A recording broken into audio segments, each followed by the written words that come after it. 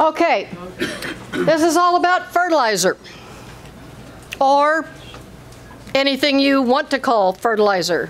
Fertilizer is merely an amendment you're going to add to the soil to enrich it. Enriching can be interpreted in many ways. Any material like manure or chemicals, etc., that you put on or in the soil to improve the quality or the quantity of plant growth. Okay, now there's a little gap here. What about improving the quality of the soil? Well, fertilizer doesn't care about the soil. Soil is an inorganic mineral product made by Mother Nature. Took her those many zillions of years to make it. And you can take all of the ingredients that make soil and mix them all together and moisten it and pat it firmly into a nice little mound, and it still doesn't make soil. Soil is an extremely complex geological form.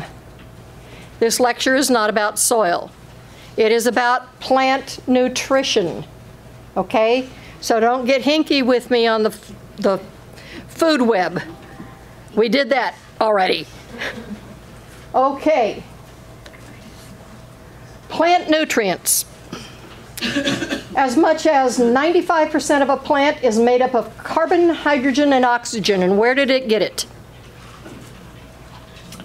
The carbon came from CO2. The oxygen came from CO2. Hydrogen came from water, which also has an oxygen molecule on it. So most of what a plant needs is air and water.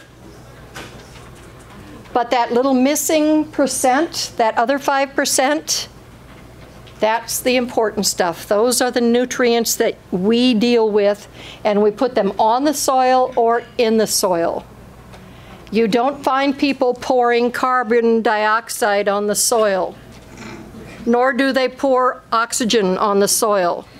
They try to pour water, but you know, that's hopeless. Okay, the mineral-based nutrients are obtained from the soil.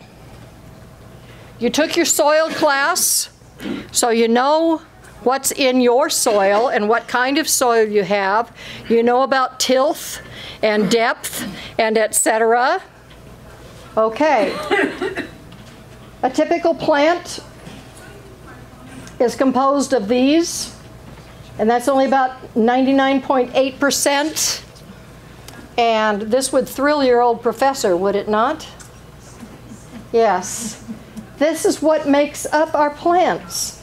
Where did they get the potassium and the calcium and the phosphorus and the sulfur and the magnesium, etc., etc., etc.? From the minerals in the soil. Minerals.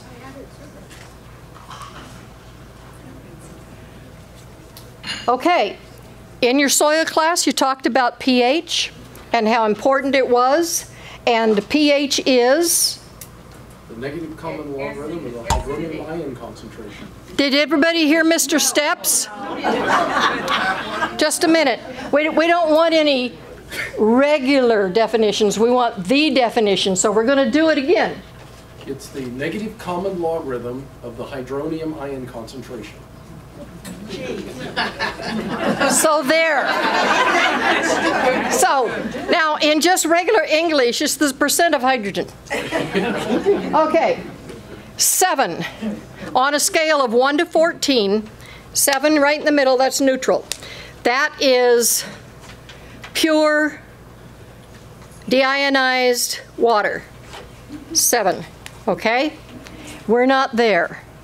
If you read that little phony baloney paper report that comes from your water department about once a year, and you read about all the wonderful things they're doing to help you with the water, and you get to the final page, they'll give you the analysis of what is in your water, and they talk about the little bits of bacteria and stuff like that that are floating around, and they'll finally get to where they'll tell you the pH. Honey, they're not putting stuff in your water for your sake. They're putting stuff in your water to keep the pipes from getting clogged. They're making water very alkaline. My water is at 8.7%. It's almost greasy. Yes. Yes. If I have to use my water to spray, which most of you know I don't spray. I do dormant, but other than that, I'm too lazy to do that anymore. I have to acidify the water to make sure everything goes the way it's supposed to. Now, roses will put up with a lot, as you know, because you've got roses growing in your yard, and you know you're not the perfect gardener. So they put up with a lot. They'll put up with a pH range from about 5.5, which is really bad, really acidic, to 7.8. Now, this little 5.5, this is not an imaginary number. Most of you know that I was involved with the University of California at Berkeley, and in those days, I was also a volunteer at the Berkeley Rose Garden, just something to do at lunchtime. And the city of Berkeley, in all of its liberal, infinite wisdom, had a mantra that they chanted that you were not going to use anything in the rose garden. Water, yes, but no, you could not spray with anything. You could not put fertilizers. You could not do this and that and so on unless it was natural. So they had to deal with a redwood forest byproduct person. I heard that. And so mulch was shredded redwood bark. And the beds were coated with mulch 2 or 3 times a year. And if you've been to the Berkeley Rose Garden, it's one of the WPA gardens, amphitheater style, going down, down, down, down, ring by ring by ring to the bottom. Well, they noticed that the roses at the bottom were dying. And they finally got a soil analysis done, which when we talk to the CRs, we say, what's the first thing you do when you're planting a new garden? Get your soil tested. What's the first thing you do if your roses start dying? Get your soil tested. What's the first thing you do if you decide you're going to cut them all down and start over again? Get your soil tested. Find out what's going on. So they finally got their soil tested. It was 5.1. And the roses were dying. What you gonna do? Well, stop with the redwood right now, you know, and then they had to put products in there to get a little more alkaline. And they had to go through permission processes. But we don't want to talk about Berkeley. They're crazy. Anyway, they fixed it, and they still don't spray anything, but they fixed it. Okay, if your pH is wrong, whatever right is for you, if the pH is wrong, adjust the pH. Don't sit there and whine about it. Don't tolerate it. Change it. There are ways to change it. Yeah, 6 to 6.8. That's where they really would like to be. In any kind of soil, 6 to 6.8. We should all be so lucky. Okay, for rose people, this is the pH. Remember, 7 is pure water. Healthy human saliva is 6.5. Milk is 6.5. The ocean is about 8. Bleach, really alkaline, is out there, 12.5. Lye, 13.5. It kills. Going in the other way, you can go to tea, acid rain, milk, coffee, beer, 4.5. If you need to acidify your soil, you can pour used beer on the soil.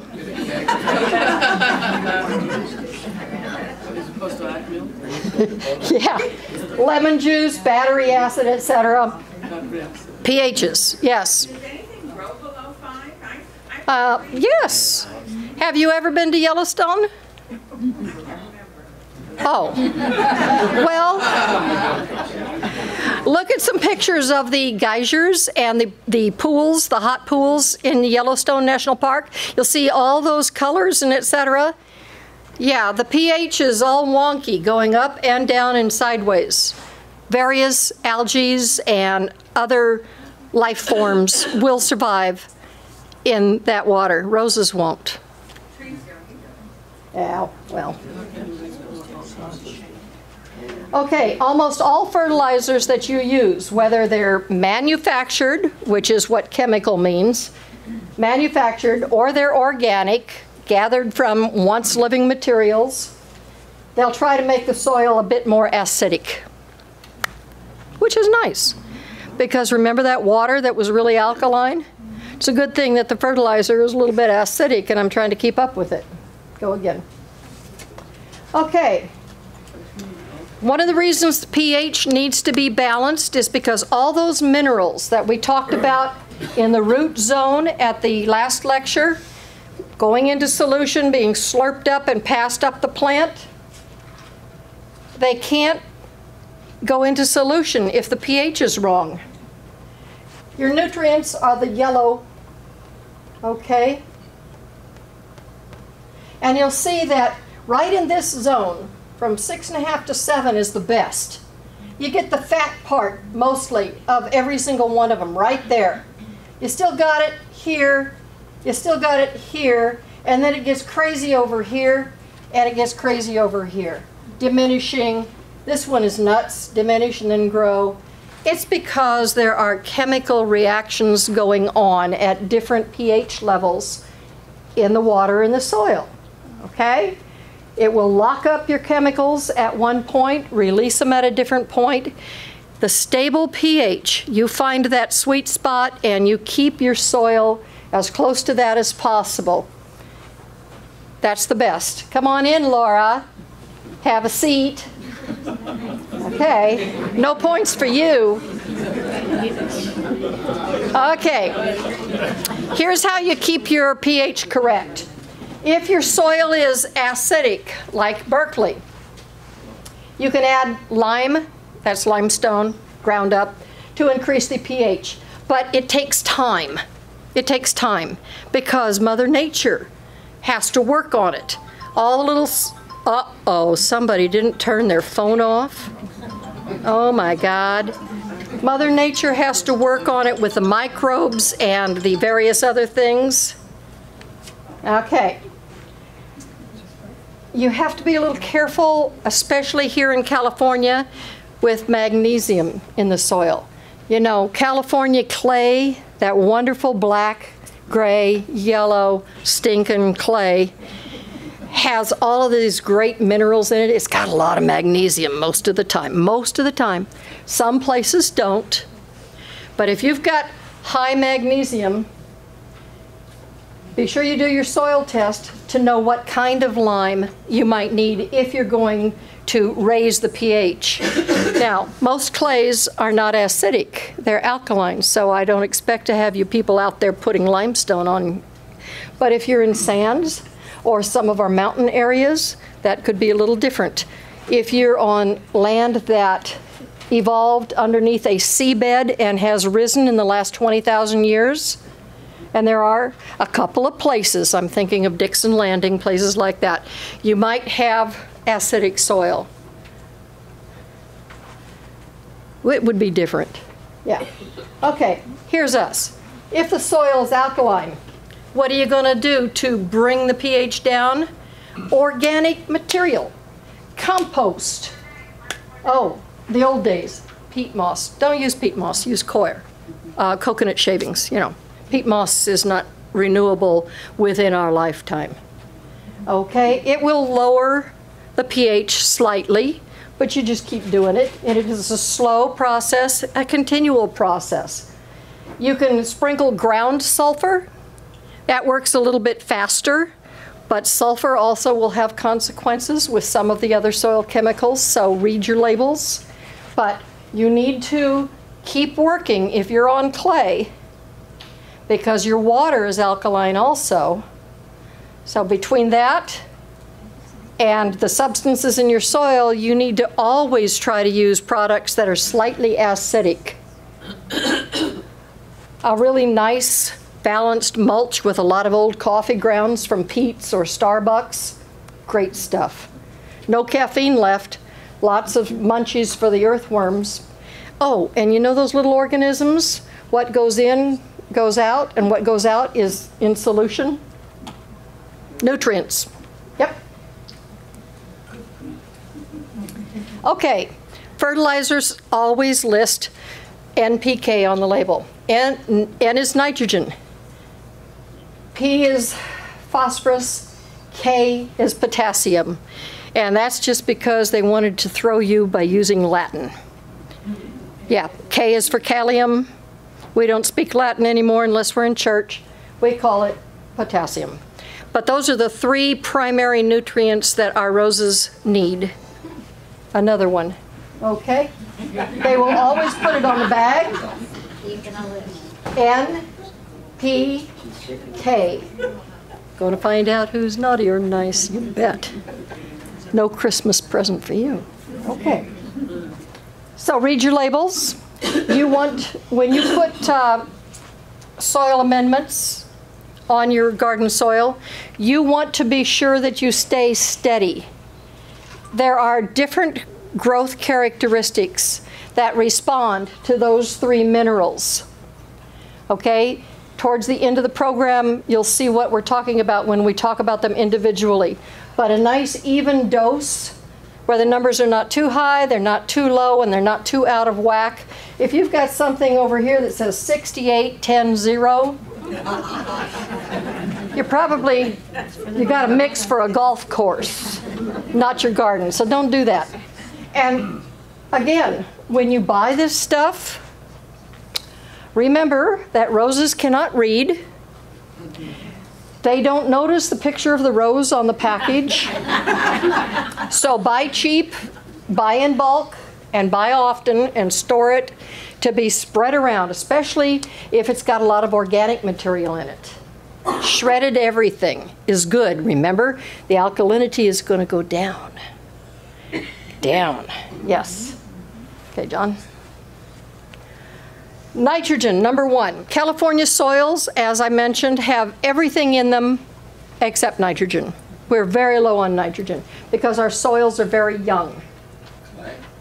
Clay is the richest soil imaginable, Carl, and we've got plenty of it. Yes, but doesn't clay have a lot of nitrogen? No, it does not have a lot of nitrogen. So, oh, it's got everything, though. Nitrogen fuels the growth of the plant. Nitrogen causes the plant to go up.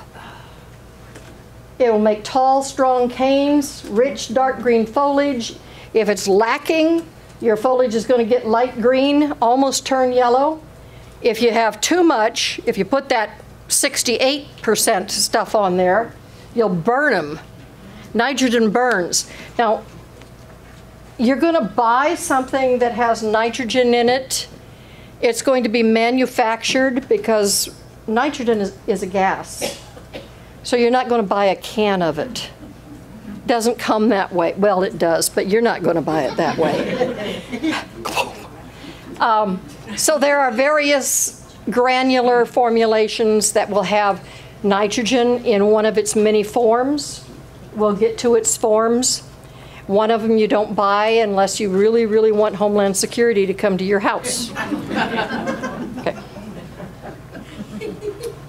Phosphorus, the middle number. Phosphorus is good for your roots, stimulates their growth, and it will help with big blooms.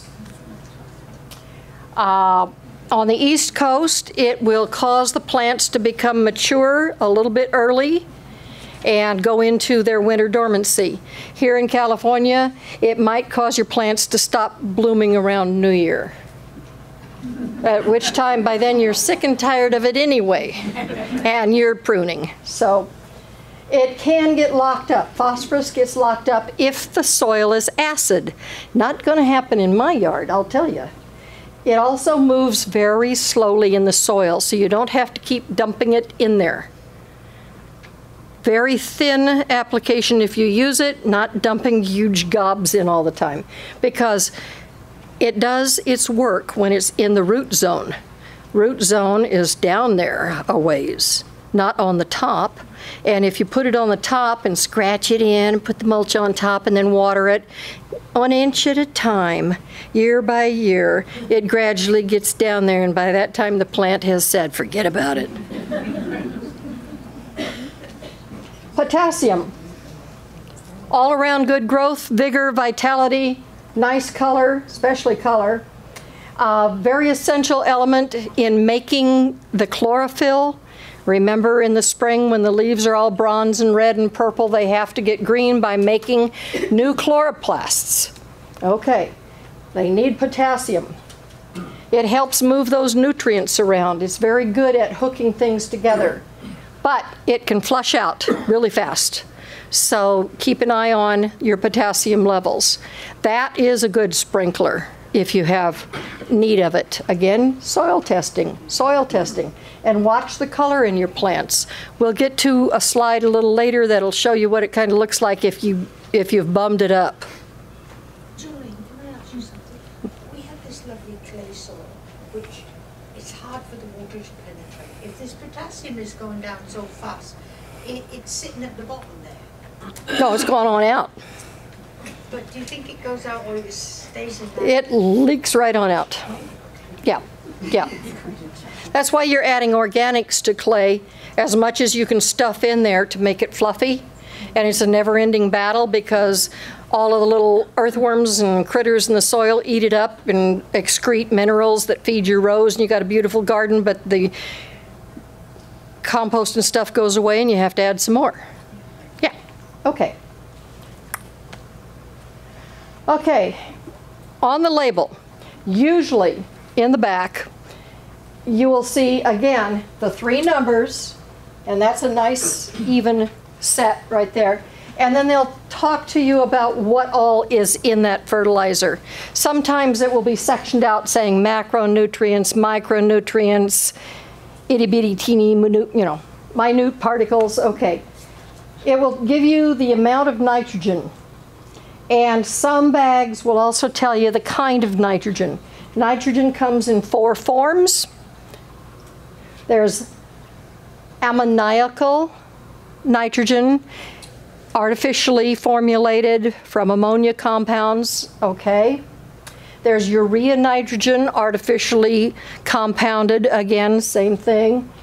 There's water insoluble nitrogen, and that's usually used in the rosin pellets, like Osmocote, stuff like that, Apex. What's the other form, Baldo? Nitrate nitrogen. Nitrate nitrogen. Okay. So, and then some of them get tricky, and we'll give you the chemical formula of the kind of element that's in there. You don't really need to worry too much about that, as long as you're balancing and you've had your soil tests, so you know not too much of something that you've already got a lot of. You don't have to memorize it either. Mm-hmm. Okay. Is there a particular micronutrient that's better? No. With roses? No, there's no micronutrient that's better than any other one. They're all important. Okay, here's a memory aid for NPK. How to remember it? Think of up, down, and all around. Nitrogen grows it up, phosphorus grows it down, and potassium is good all around.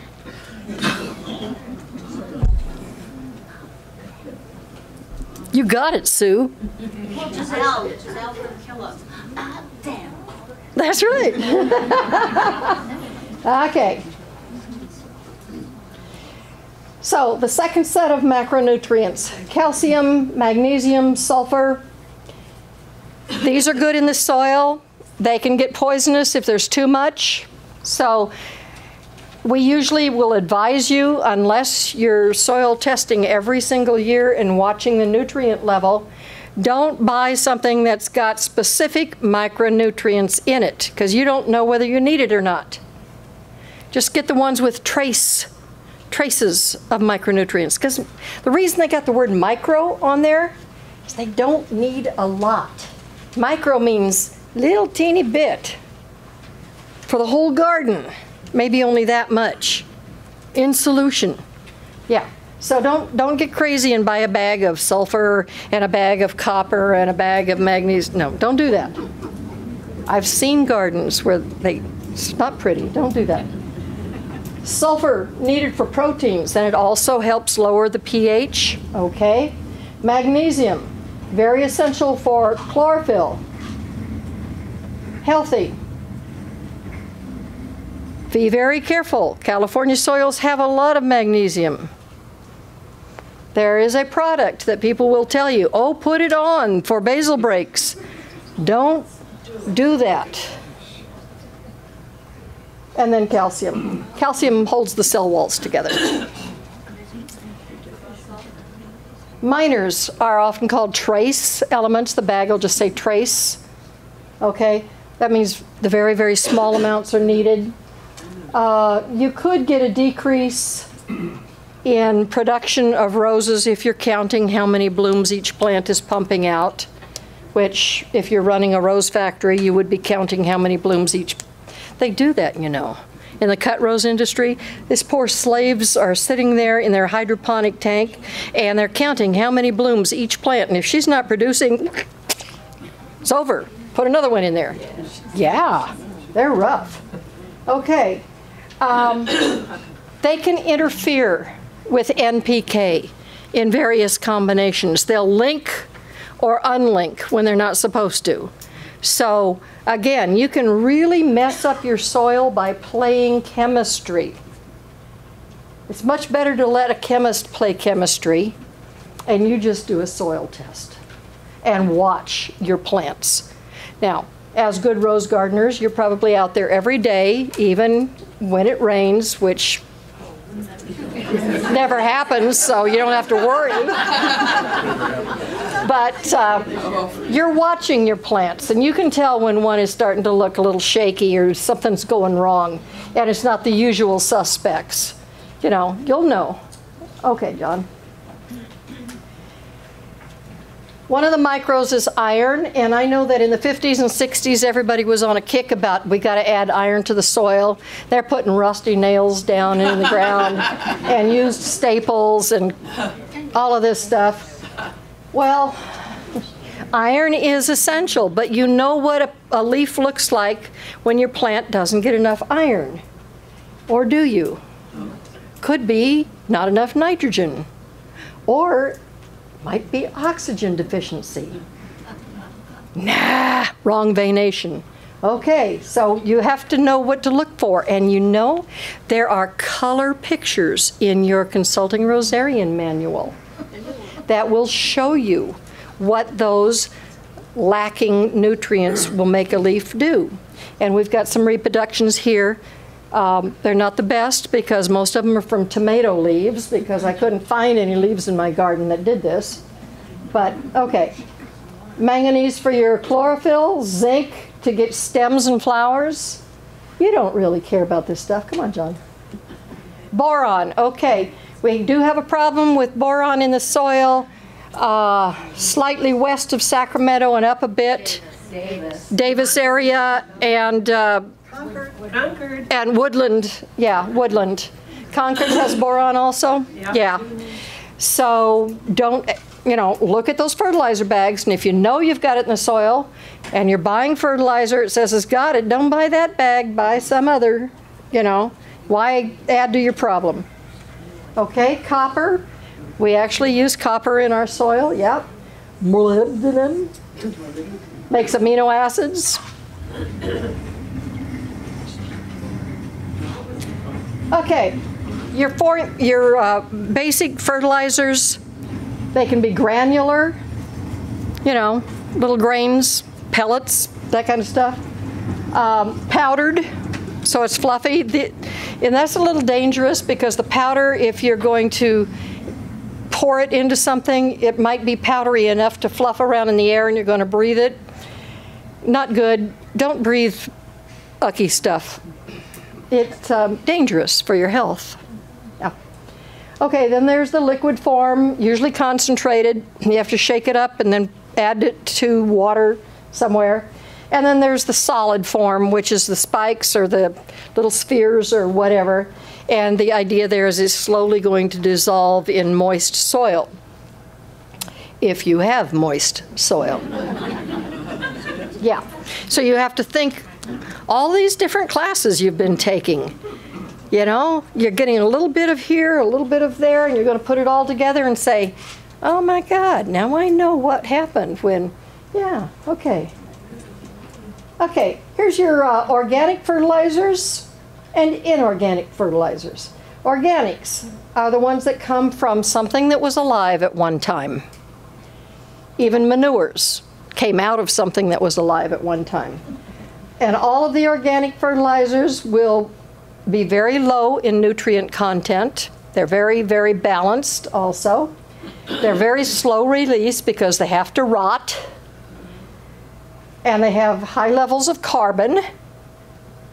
And they slowly will add humus to your soil. They're organic. Organic fertilizers are a good thing, but they take time. So usually you'll supplement with a little bit of a handful of this or a handful of that as you go along, depending on what you figured out that your soil needs. Inorganics also can be granular, liquid, powdered, solid, the whole bit. They're just manufactured, okay? They're made from something, even if it's just natural rocks, natural sulfur, which are natural, and it's ground up, it's manufactured. Somebody's making a buck off of it, putting it in a bag.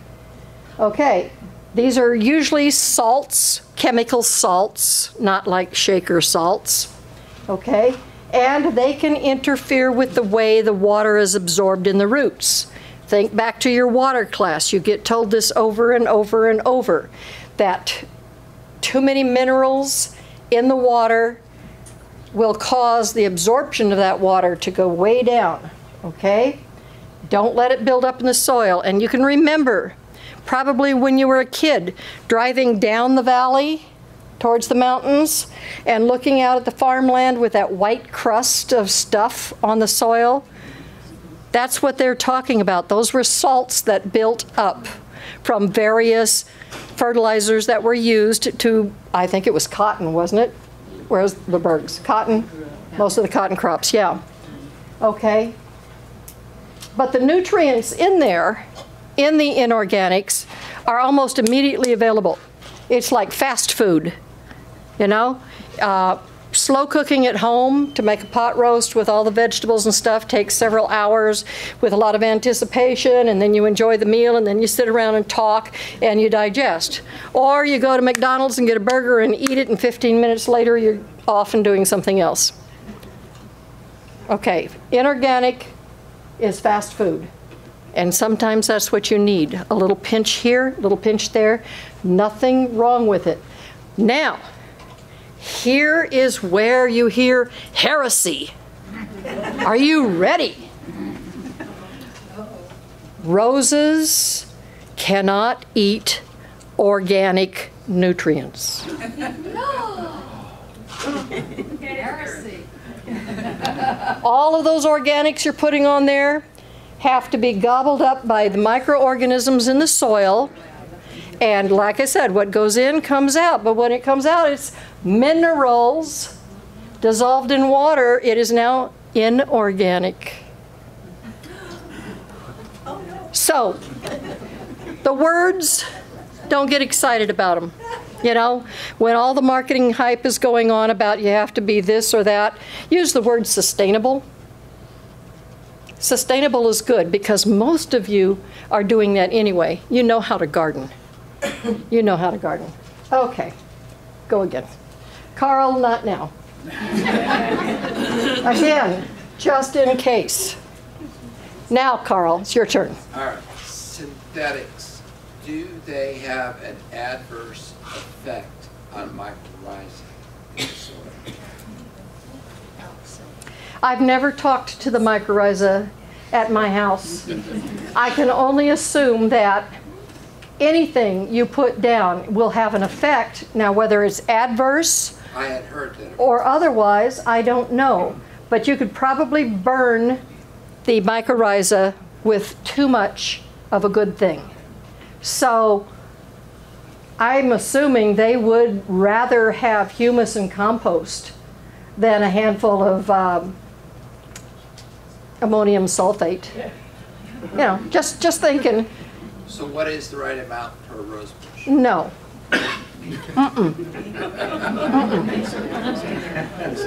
Okay. Okay, here's some of the organic stuff that you use: cottonseed meal, blood meal, bone meal, alfalfa meal, and your own homemade compost or store-bought compost or shredded bark from the forests. California is coated with forests. You can use chopped up marijuana leaves. That works fine. You can use coffee grounds. You can use tea bags. All kinds of stuff that will rot and feed the microorganisms so they can get on the trip with you and excrete the material into liquid form so that your roses can have a healthy diet. All these things, very good. Oh, microbreweries. California's got microbreweries. The stuff that's left over, you know, they have to pay people to come and truck that away to the dump. What if you walked into your favorite microbrewery, bought a couple of cases, and then you said, you know, if you've got any mast left over, I could use a pickup load. Mast, M-A-S-T. The mush at the bottom of the tank after the beer is made. It's got to go somewhere. Think what your garden would smell like. For about 3 days. But yeah, that works too. Okay. Here's a few more organics that you can use: fish emulsions, mushroom composts, seaweed or kelp manures, any kind. Watch out for birds. I'll tell you why. Sewer sludge, don't do that. Milorganite advertises a lot. If you want to buy the stuff from the sewers in Milwaukee and put it on your garden, then that's Milorganite. I don't want to do that. Going back to manures and birds. Problem with birds, excuse me for being vulgar, but mammals, like cows, horses, elephants, rhinoceroses, have two ways to get rid of what they ate. Comes out as a solid, comes out as a liquid, okay? With birds, it all comes out together. And that's why chicken manure, turkey manure, pheasant manure, bird stuff might burn unless it's aged, because the wet component is pretty acidic, okay? Just be careful. Fresh cow manure will do the same thing because cows are not too selective in what they eat. And you know, you've always heard if you're going to use horse, then make sure it's from a stabled horse, not one that is pasture, because you don't want a lot of seeds from whatever he ate. It gets really exotic if you're in San Francisco and buy the bags of the Zoodoo, because you've got giraffe and elephant and rhino mixed up there. And yeah, anyway. Okay, no sewer sludge though. Come on.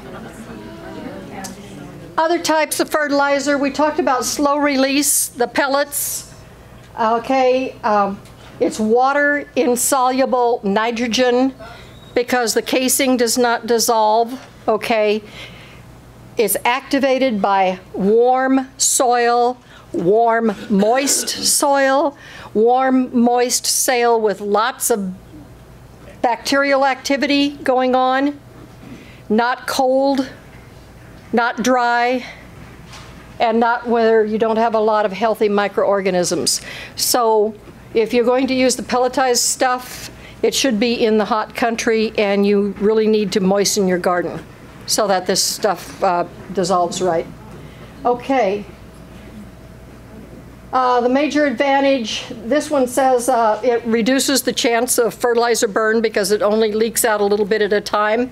The other major advantage is the gardener doesn't have to go out there and take care of their garden very often. They just put it in March and think they're done until October.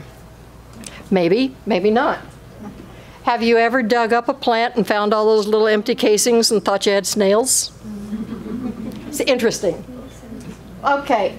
Be very cautious about applying fertilizers and amendments. If you put it on too late in the fall, it's going to interfere with the cycle of the life processes in the plant slowing down and going into our California dormancy, which is not a real dormancy because they never really go asleep, you know. They talk to you in January. Yep. Okay, and if you overwater, the nutrients will be released too fast. The soil can't absorb it. The microorganism can't keep up with it, and you'll just waste time and money, which that's the way it goes. In the drought, we've been told to water once a week for an hour. Is that overwatering?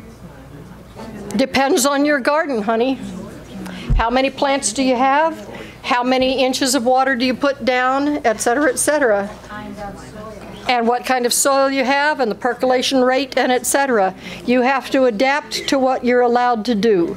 And if you recapture water with rain or fog or anything, you'd be amazed how much water you can capture just from a good fog bank.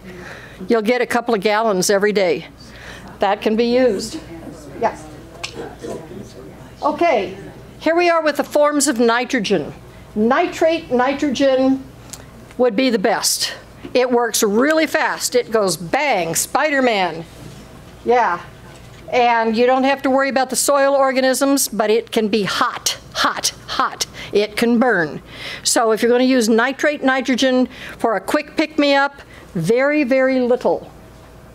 The ammoniacal, it is available as the soil organisms work on it. Not right away, but fairly fast. And you'll get this like with ammonium sulfate, the bags of that stuff. You'll get that. Urea nitrogen, this is really slow. This has to be broken down over time. Usually you won't find it, but some bags will have a little bit of this and a little bit of that in it mixed, kind of stretching out the duration of the dissolving of the nitrogen into the soil. And then there's nitrite, which is rarely used and too expensive, and that's the one that you don't want to buy. Boom. Yeah. Berkeley activists buy a lot of it. Okay. Nutrient imbalances. This is the stuff you need to learn about. Nitrogen. Notice the leaf. If you don't have enough of it, the older foliage is going to slowly, I'm crossing over, by the way, John, hold on, don't yell at me.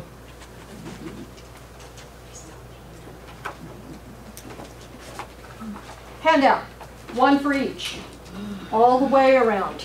If you run out, too bad. Okay, light green or even yellowing. If it's a nitrogen problem, yes, this is a tomato leaf. Don't give me grief about it. Remember that nitrogen goes through the soil pretty fast, and lack of oxygen in the soil after heavy rains can make the leaf look like this, but it'll never happen in California, so don't worry about it. Tall canes, we've gone over that.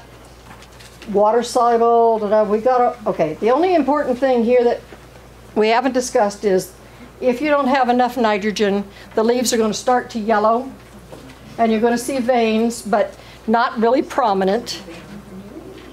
And the picture in your CR manual is better than this. Sometimes you're going to think, oh, I've got an iron deficiency, because after all, that's what everybody was all excited about. Well, nitrogen almost looks the same, almost, but the leaves are very clear. But here, it's all still green. It's not yellowing up. Chlorosis. Soil test, unless you're absolutely sure that you have an iron deficiency.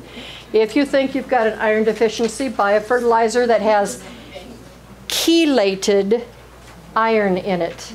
Chelation is a chemical process that will make the iron dissolve better and not hook up with other elements in the soil. Okay, phosphorus. This one is crazy. You'll see it in your garden and not know what it is.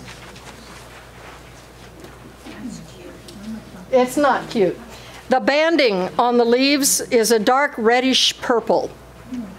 It's really strange. If your leaf starts turning kind of purple, this is a major suspect. Get a soil test, because phosphorus, if the pH goes below, if you've acidified too much and it goes below 6, it will lock up that phosphorus so your plants can't pull it out of the soil. Okay? Just remember the purple banding. Potassium. This one is a little harder. It kind of looks like almost everything else that might go wrong, except that the edges of the leaf will start getting very brittle. They might crack, and then they'll start turning brown. Usually the older foliage, and again, it's because potassium can leach out. And so you'll be losing it through the water running away. Okay. Calcium. This is a bad picture of tomato leaves that are lacking calcium. The leaves are starting to curl up, brown edges and brown spotting. You don't often see this in roses. Have you guys seen it in your yard? Steps? No, neither have I. I think we're pretty good on calcium. Oh, and a little gratuitous note from the healthcare professionals. Make sure that you get your tetanus shot every 10 years. And then I need to tell you, if you're an older person, older than me, they might try to tell you, oh, you don't need one. Yes, you do. They just think you're going to die before the next 10 years. Get your damn shot. Go.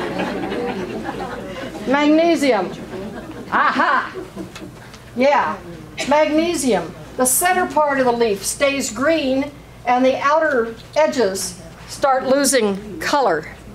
It's still stiff, it's still crisp. Magnesium is going.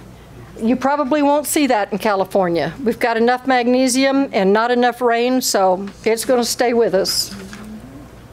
Reason we're speeding up is the bar is open. Sulfur. The veins in the leaf are not standing out like green veins are supposed to. They're blending in with the leaf tissue. The leaf is slowly fading, and the veins are fading too. It might be sulfur problems. Again, soil test. Manures, composts. And then the really neat thing about composts and manures and old pine needles, the Christmas tree, shredded up, leaves, the whole bit, is they rot slowly and they're processed by the microorganisms and they're almost neutral, but they drive slowly the pH back towards the range you want. Takes years, but you've got the time. You're not up and moving. No. Okay, iron again. Shows up in the new leaves at the top of the bush, the chlorosis. Manganese. You get brown and black blotching. That is not black spot, and it is not downy mildew. It's actual problems inside of the leaf in the tissue. It's dying inside because it wasn't getting enough manganese. If your pH gets up into the range with that the rose really likes, it locks up the manganese. So you have to kind of stay just below 6.8. At 6.5, that's good. Crazy, I know. Manures and alfalfa meal, stuff like that will help. Boron, we've talked about the problems you guys have.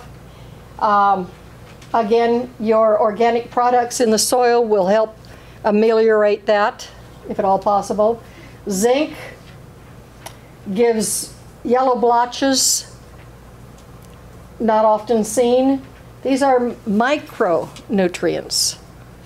Don't often see a deficiency. Usually we have enough. Copper. Copper will give you brown spots and the leaves will start to curl. Molybdenum. Molybdenum.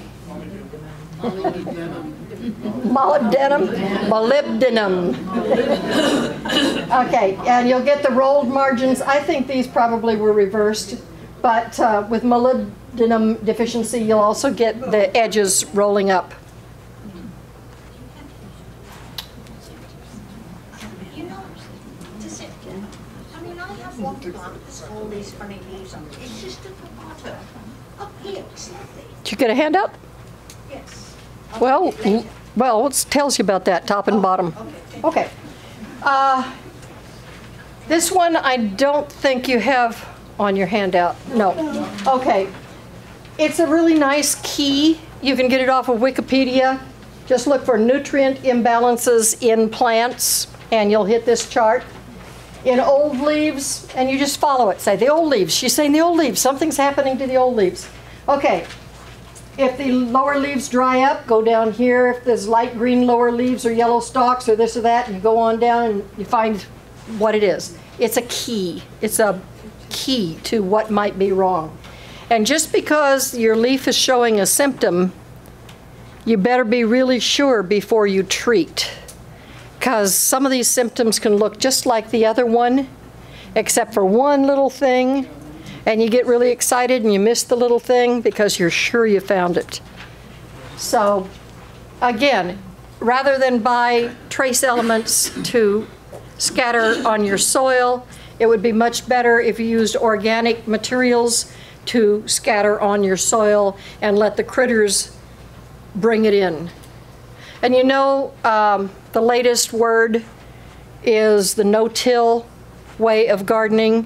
Yeah. Don't dig, don't scratch, don't break the soil. Just let the microorganisms rotate the stuff through. It's called, energy conservation. Is that what it's called? I thought it was just pure damn lazy. But, I don't know.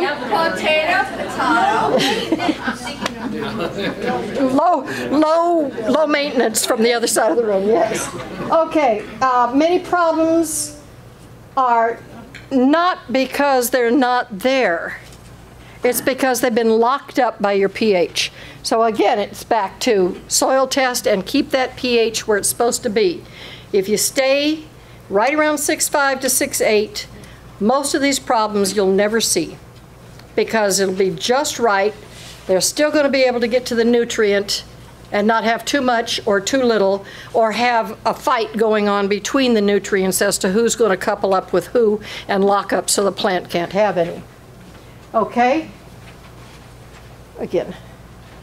Okay, test your soil. The soil has to be warm for inorganics because the microorganisms have to break it down. It has to go into solution and then they have to fiddle around with it and mellow it out and then it's ready to go. Cold soil does not work really good with artificial fertilizers. Constantly using an artificial or a manufactured fertilizer destroys the structure of the soil. Remember your soil classes. We talked about tilth and texture.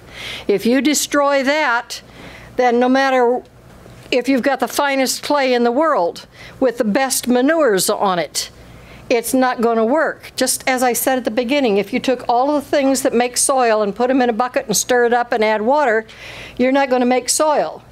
You're just going to have a bucket of muddy stuff.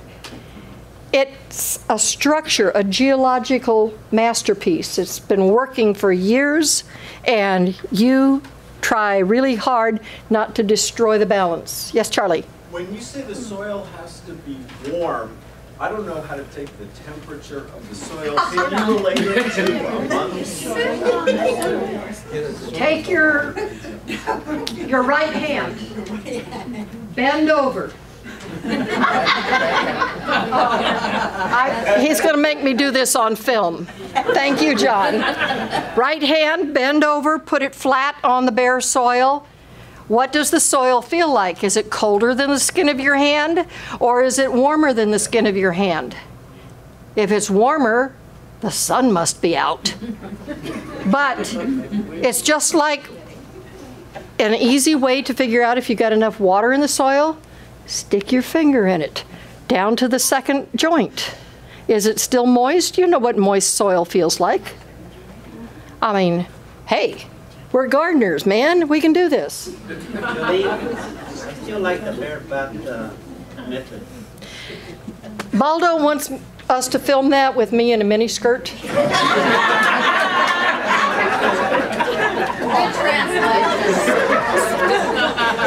Okay.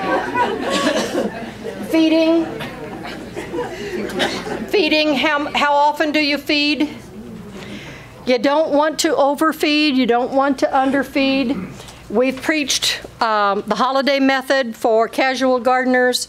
Exhibitors, of course, caution is thrown to the winds, and you guys are going to do what you're going to do anyway. But 4 to 6 times during the year, that's all they really need. And then just this much. Forget about a full coffee can of this is good. No, it's not. Little bit. And trickle it, you know. Cover it up with a mulch so it doesn't blow away. Water deep before you fertilize, water again afterwards. Now we're in a drought, so you're going to have to worry about how you're going to water deep. But you can do that with a coffee can or a 5-gallon bucket. Just blurp, blurp, blurp, blurp over an hour, let the bucket soak down, and then put the fertilizer and put the mulch on top. Yeah, that'll work. Okay. Feed me. Okay. Yes. Can you talk about foliar feeding? Foliar feeding. Remember when we had the picture of the leaf and I said it has a cuticle on it that keeps, you know, things from going through? One of the good things about that cuticle, sideways here, fungus spores that will float along and land, and then the little dentate thing, or their tooth, goes to pierce down through the skin of the rose to get to the juicy stuff. Can't get through the cuticle. That's why we tell you, if you buy the rose, you look for the ones that have really thick leaves or a lot of wax on the leaf. Limp, thin leaves will get diseases. Tough leaves that are almost like plastic usually won't. Well, that cuticle is semi-impervious to water. Yes, water can get through it, but only at selected times. And you realize we talked about the stomata. Most of those are on the underside and around the edges. Very few of them are on the top because that cuticle will block them. So if you're foliar feeding, how is that stuff supposed to get inside the leaf?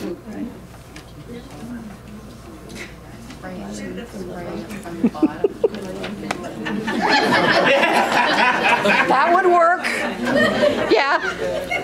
You could spray the ground also. Jennifer says from the bottom with a water wand. Okay. Yes. You didn't mention worm casings. Oh, I'm so sorry I didn't mention worm casings and castings and worm juice and stuff. That's all part of organics. It's very good. If you've got a worm farm running, definitely the sludgy, leaky stuff that comes out can be part of the supplement of your watering. It is not salty in the chemicals term, and it's almost instantly utilized by microorganisms. It's a delight in your soil.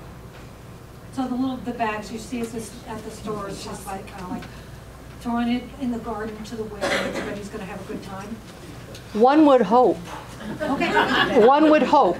But you know, it's just like building a compost pile. If you put a heap of organic stuff on the soil and a week later you pick it up and move it, you got all those red worms. You didn't buy those red worms. If you build it, they'll come. Okay.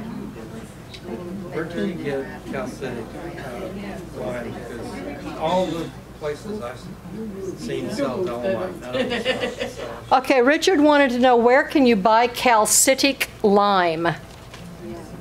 He's got acidic soil. Oh yeah, you would. He lives up in the redwood forest. So he needs to actually put lime on to raise the pH. Anybody know where calcitic lime would be available? Check with Harmony Farm Supply in Sebastopol. Sebastopol Harmony Farm Supply. You can Google them. Okay? All right, you got your point. Why are you still sitting here?